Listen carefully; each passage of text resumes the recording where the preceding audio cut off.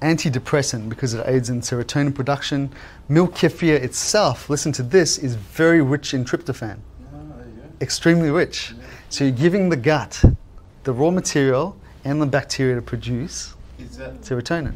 Is water kefir equally as, no? Yeah. Milk, damn. Yeah. The highest tryptophan content is going to be in goat's milk, kefir. Yeah. Is it okay that goat's milk's pasteurised? Yeah, no, it's fine. Because I thought it might be. It's totally fine. Not many people have access to raw milk anymore. Most of the time, if you can get the bath milks, they put like a bittering compound in there, so you can't consume it.